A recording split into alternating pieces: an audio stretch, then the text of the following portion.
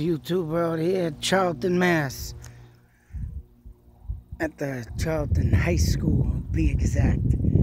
Technical high school. And being out here today, being this the next town over from Oxford, Mass.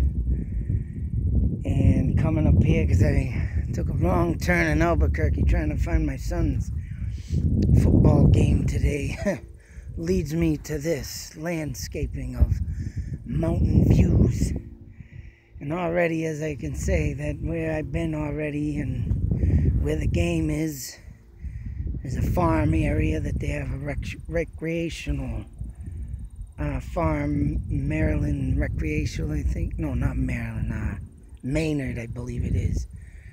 But anyways, I'll tell you something, being up here and looking at this sky view of mountains, I'll tell you right now, this is, it ain't in the maps or in the history books, but I got a goddamn good reason to believe, once again, all this land is crossings for Indians. Charlton, Mass, I believe, I'm going to say had Indians, but no serious war or fights probably took here, but so far I haven't found nothing on anything in this town. But being next to Oxford and seeing this view, well, I can guarantee there's more than just any type of dwelling going on here than just, a stomping ground for Indians. And I believe they passed through this area due to the fact that where I was at the farm, bunch of pine trees, and you can see pine trees over here. And like I say in all my videos about Indians, they used to use these mountains and hills.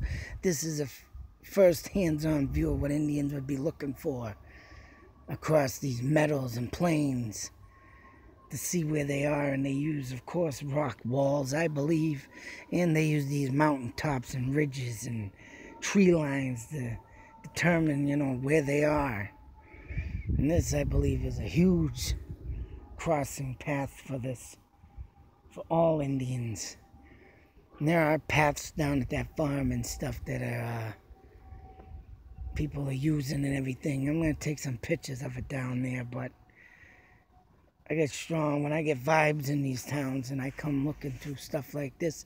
And obviously it was a sign to come up here. Because this right here proves and says it all. Insane stuff that you find out. Past of the Indians. That's what my videos are here for, to bring back the past, to be not forgotten. To me, forgetting about this stuff in history and how this stuff laid about, and to make it look like Indians are nothing but savages. That's what my videos are here for, because they're not. They were here to live like anybody else until they started getting robbed, thieved, killed, murdered, raped. All the signs of fucking bullshit that they put up with. And they just fought back to what they knew was wrong. Being wrong and done wrong to them. But as you sit here and look at this video and this beautiful view, I'm for damn sure Indians will sit here every day and look at this.